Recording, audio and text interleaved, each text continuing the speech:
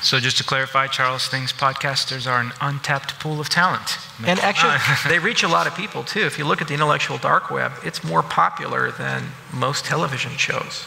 They get millions and millions of views and have engaged views. When you're talking about a television show, and maybe you have 3 or 4 minutes of actual focused engagement over an hour.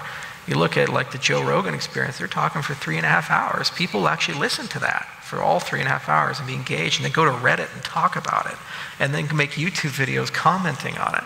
You don't get that kind of engagement from Fox News or CNN or from CBS.